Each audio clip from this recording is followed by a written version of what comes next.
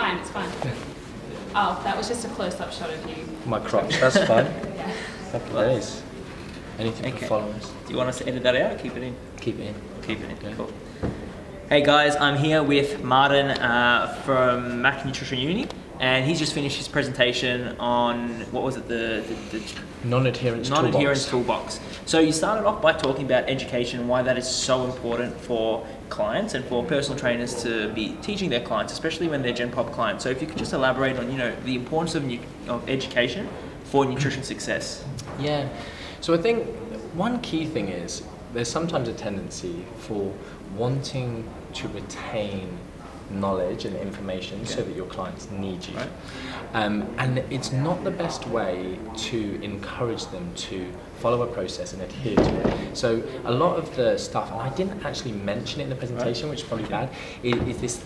It's called self-determination theory. Yeah. And part of self-determination theory, we want to give our clients feelings of autonomy, and not just feelings, true autonomy, competence, and a level of belonging.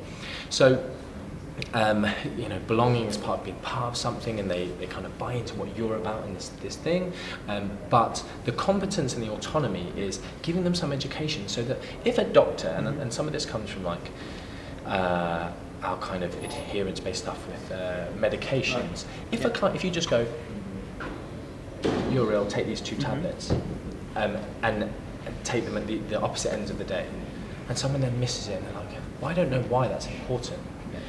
Or like, so for instance, some thyroid medications you need to take away from food, but you don't tell them why, you just say, take them at this time. Yeah. You don't explain why. The fact it'll reduce the absorption, it won't help you. So through education, you help them to understand the process. They can also start making decisions for themselves. They can go, I know that the timing of my meal doesn't matter as much as the overall, calories of the diet or the macros, whatever. So they can go, oh, I missed this meal, I did this, but I understand, so I can help to make, rather than they're on the phone texting you, what should I do? So, and there's also a level of being able to, you can, if you set the expectation of client, like, stop thinking you'll lose 4 pounds a week. You're only going to lose this. Done. They're like, but why? I read on the internet that, Whereas if you educate them, why 1 pound is maybe more realistic. It's not to say 4 can't happen, but they go, you then educate them so they know, geez, this is what I'd have to do to truly lose 4 pounds of body fat a week. So education is just hugely important with regards to adherence. The other thing is, it's like treating your clients so well that they could leave you, but that they don't want to. Because they know that you're there, you provide the accountability, they've got that belonging, and so it kind of helps every facet of working with clients. And I think it's super important when it comes to scale weight as well. And you were talking about that, how clients, might go out to eat, they'll have like some Chinese food, and high sodium intakes can cause water retention. They'll step on the scale the next day and they'll see their weight is up, but it's not necessarily body fat. I think that's the thing. Once they start to understand the mathematics of weight loss, they can conceptualize what's happening, and they stop freaking out over random changes that are definitely not like changes in body fat levels on these acute levels. And you've provided that education, and just emotionally, psychologically, it's helped them. Yeah.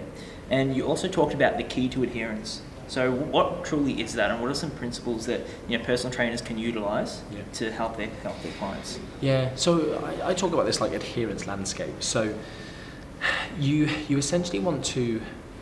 So you're the coach, you're working with them, you want them to be honest with you. So you create a scenario where people are the least likely to lie to you.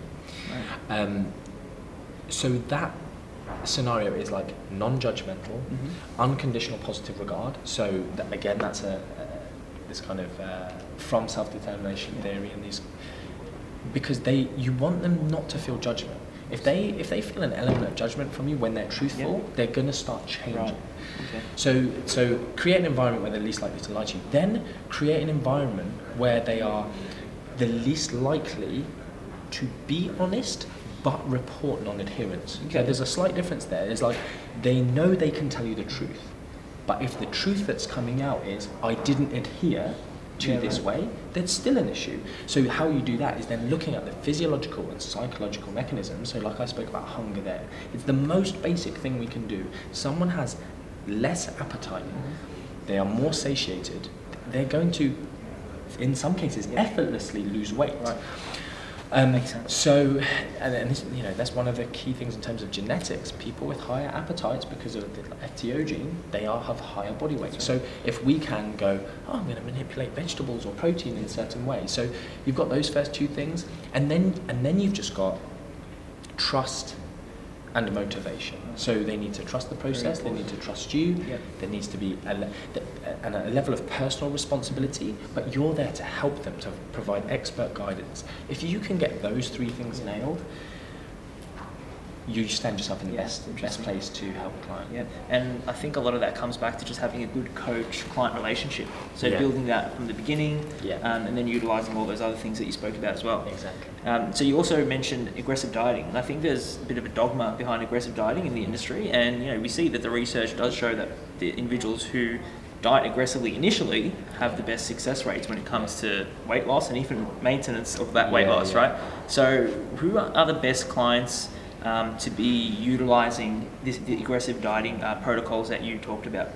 Like what types of clients? Yeah, and you've actually just made me realise that one thing I probably should have said in the talk is that once you're working with physique-based athletes who are, or not even physique-based athletes, but any clients who are already very lean, aggressive diets will increase the likelihood of lean body mass losses. So they're not a group that you should do it with, because a high calorie deficit, you are simply not able to supply the energy needs from adipose tissue, so you start taking lean body mass. So I should have said that in the talk.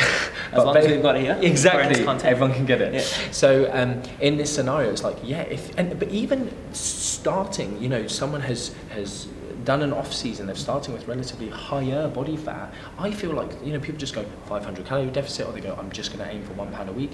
They could go to a higher level of a rate of weight loss. But if you've got an obese client, the research consistently shows that with greater calorie deficit, these either like meal replacement type diets or just very low calorie diets, people see VLCD, that they have less hunger, that they adhere more, that they lose more weight, that they maintain more of the weight loss at 1 and 2 years, and long term, these clinically meaningful weight losses. And it doesn't just, that sounds all like roses. It's they're still going to have an increased appetite at the end of the diet and those kind of things, but they've got there in half or less amount of time. Yeah, there's studies like essentially 6 months of dieting, and the aggressive dieting group only diets for 11 weeks, and they literally massive weight loss, and then they just there's I think there's 2 other groups where one group is 12.5% of calorie deficit created from food restriction and 12.5% from exercise, and the other one is just 25% from food restriction, and just the very low calorie diet just destroys both of them in terms of outcomes. So it is, you have to be careful to some extent, but not as careful as I think people are just like, you're going to give them an eating disorder. That isn't evidence-based. You're going to destroy, metabolic damage was a thing for a while. Very popular. You're going to damage their metabolism. I still have people coming to me going, if I eat whatever 800, 900,000 calories, what happens when I adapt to that? And I'm like, you don't need to do anything, because when you adapt to that, you'll be shredded. But people believe like, if you jump down to 1,000 calories, you're going to adapt to 1,000 calories quickly. It doesn't work like that. Your resting metabolic rate doesn't. People go, my resting metabolic rate's down like 5. It's not. We do get metabolic adaptation, adaptive thermogenesis. We're talking like 10, 15, 20%. It's not. People aren't, doing the Harris Benedict formula, getting 1,800, and going, my resting metabolic rate is actually 900. It's not. Yeah, I totally get that, and I think that really did change my coaching career around as well. When I initially got into PT, I was all about sustainability, and we've got to make sure that we start off slow and then maybe be more aggressive with the diet down the track. But when I saw all that research about aggressive dieting producing the best results, not only in the short term but also in the long term, and I started implementing that with my clients, I found obviously much better results that way. It's also highly motivating. I spoke about earlier with regards totally. When you see your weight loss on the scale consistently, it's the most motivating. Results are the most motivating factor. You can't beat results. That's what they want. That's what they're there to get. This is amazing. I'm a little bit hungry, but I'm freaking loving getting results. Versus, I'm kind of trying hard. I'm weighing food, I'm cooking all of my stuff, and I didn't lose any weight this week. It's like, it sucks. Yeah, no, I totally get that. And in social media, recently we've seen a lot of like posts about diets and do diets work. And you did touch on that today. And I just wanted to get your take on that here. Yeah. So, do diets work? Yeah, we know they do. What's your take on that? Yeah. So this idea, essentially, when half decent people say diets don't work, what they're saying is people lose weight, but they all regain it. Now, that's not the case, but the stats, if you cherry pick, you can go, 95% of people will put on all of the weight again. Yeah. There's still 5% of the world that are maintaining the weight loss, but that's a worst case scenario. As we improve, I think, and then on the opposite end, I'll go to the opposite end first. Okay. You basically get personal trainers, nutritionists, dietitians, whoever, who go, yeah, but that's because they're doing it wrong. That's because they're not looking at behavior change. That's because you look in the research and you have intense behavior modification, support, nutritional counseling, people still regain the weight because there is a huge, there's a massive physiological drive to overeat once your weight reduced, and that differs by individuals. So the fact is both of those are wrong, and what we need to understand is, working with the individual, we can still help people lose weight, but we need to leave, again, this is something I would have loved to have said in the talk, but leave people better than when they came to us. Right. So you're not, even if they did lose weight and they regained it, that they don't feel shame, because that's another big thing that the kind of non-diet approach individuals are saying is, like, if they regain the weight, there's a lot of shame related to that. But if you teach people that, like I've done quite a few social media posts about, weight regain isn't failure. Like, it's also transient. You can build habits and education, all this kind of stuff, but someone gets married, someone has a child, someone changes jobs, someone changes country. Those habits are no longer applicable. There is some crossover, but weight regain or weight gain shouldn't be seen as a failure, because we've got the tools. Things change.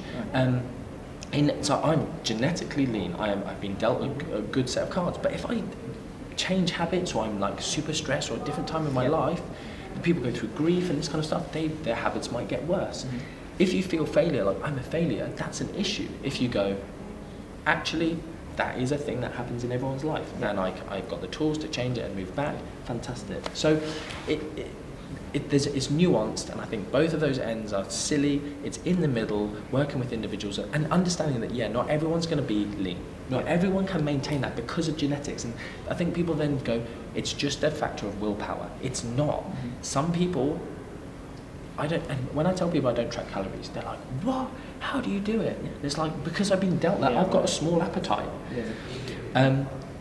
Other people, if they don't track calories, they've got a naturally large appetite and they will gain weight. So just an understanding, and this goes back to your first question about education. Once you're educated, you can make the best decision for you and your clients. Yeah, and I think the middle ground is usually the best way to go with a lot of things in regard to fitness.